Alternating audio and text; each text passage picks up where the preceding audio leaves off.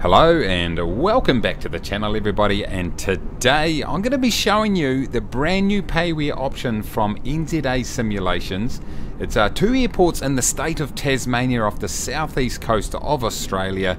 It's Hobart, as you can see right here on the sign. We're in Hobart, and also the other airport just a couple of miles away. It's called Cambridge, YCBG. Now, I have showcased NZA Simulations freeware before, and if you've done any flying in Australia and New Zealand, you've most probably downloaded some of their scenery. And I always get comments to say, man, this is a payware quality. Well, the guys have put some stuff together here for you to go ahead and support them.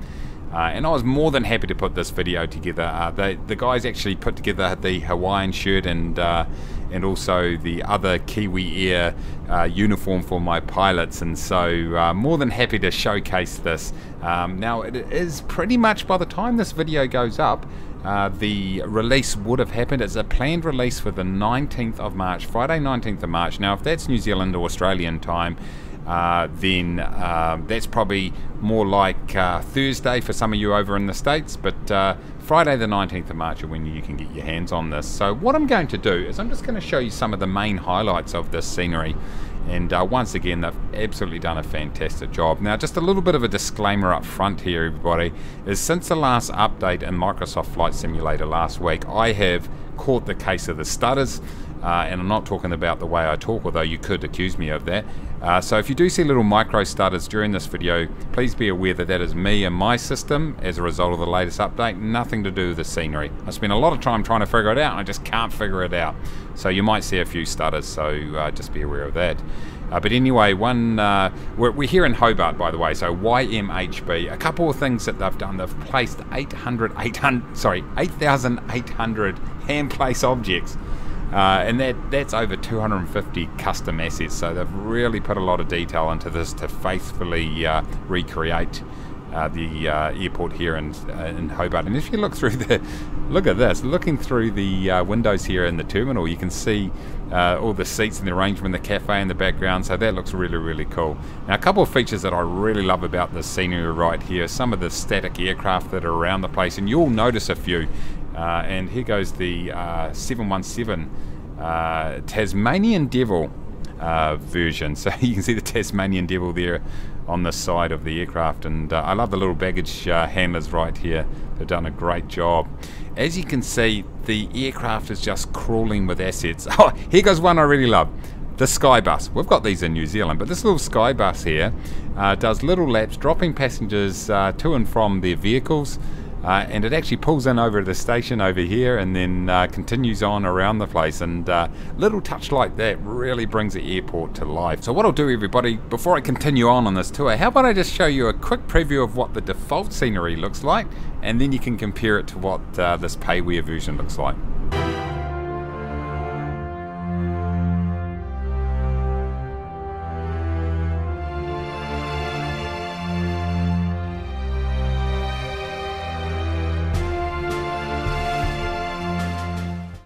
And as you can see, obviously significant difference here. So what they've gone ahead and done is obviously they've crafted the emergency vehicles and the emergency station right here. You definitely need that if Kiwi Air's flying in the area. And what they've also done is a lot of the local businesses around here, if you look closely at the buildings, you'll recognise them. If you're from the area or been here before, you'll notice it's all the correct names of all the different companies around the place. There we go, we've got Qantas Freight there in the hangar. Maybe just getting a little bit of servicing right there. But everywhere you go around here, you're going to find a bunch of different things to discover. A lot of those placeable objects just to bring, like I said, bring life to the entire airport. As you can see, just with the vegetation alone, it's certainly quite a different look than the default scenery, and certainly looks pretty good. And the other thing you'll also notice is that the aprons and taxiways, etc., have been redesigned and have put updated textures in there to reflect what actually is what you actually find at the airport itself.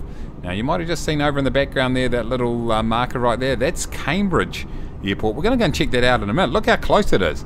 Man, they've got to have the air traffic controllers are really got to be on their toes around here. That looks like a VOR station over there on the other side of the runway. If we get down here a little bit closer to the taxiway, you can sort of preview what's going on over here. Some peripheral buildings over there in the left hand side, and you've got the control tower up here on the top of this hill. Someone's done a really good job mowing these lawns, by the way. Some other placeables over there, but one cool little touch right here, by the way. We've got the rotating light on the top there. If you go inside the controller tower right here, the aircraft control tower, we've got the name of this new series. It's called Proline. That's the name of their payware series. And I tell you what, they've done a really great job. And you've got the little radar set up there on the computer. It's a very basic setup in here for these guys. They don't need a lot. Well, I won't spoil too much else of the airport. I'll let you get into it and check it out yourself, so you can see a couple of little hidden Easter eggs in there. One thing I will point out right down here, I've just noticed, is these toll vans. Now that's a local courier company. Well, it is in New Zealand. It's a courier and transportation company, so I assume it's the same. Oh, we've got a nice truck in there. It's the toll depot by the looks of it. So as you can see, they've done a really great job. High quality texturing. And really brought to life the airport compared to the default scenery. So what I'm going to do, everybody, how about we take a trip over to Cambridge and check it out. So here we go, everybody, in Cambridge, YCBG, and let me show you what the default scenery looks like before we take a look at the upgraded Proline NZA version.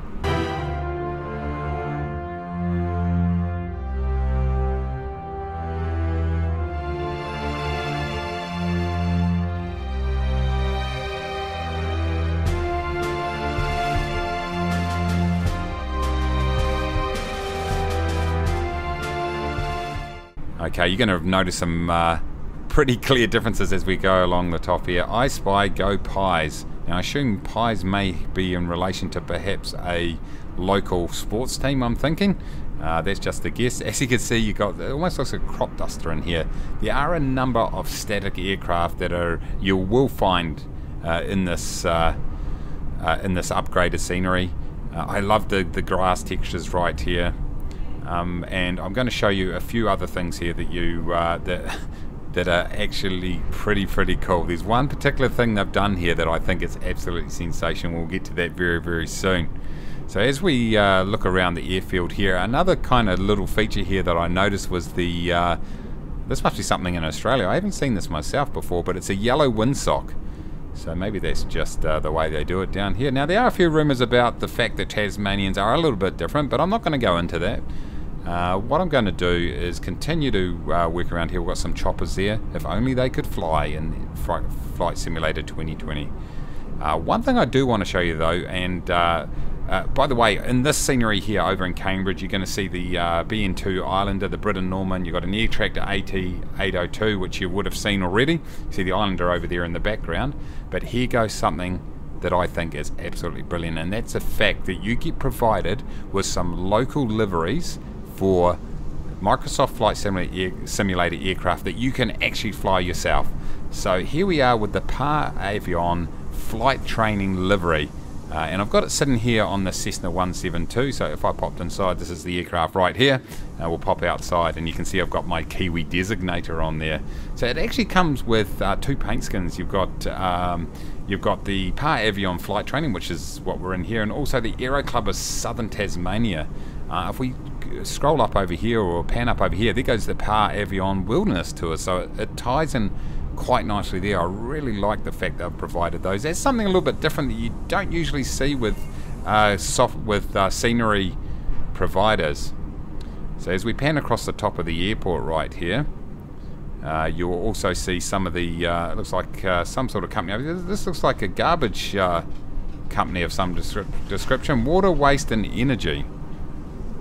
So it looks like they pick up skip bins or something of that description. Once again, a local may be able to confirm that. Anyway, ladies and gentlemen, there we go. We've got Cambridge YCBG. You've also got Hobart YMHB, and both of these are now available by NZA Simulations, their Proline series. I'll put a link down in the description. Now, if you do buy both of these airports together, they are individual scenery packages.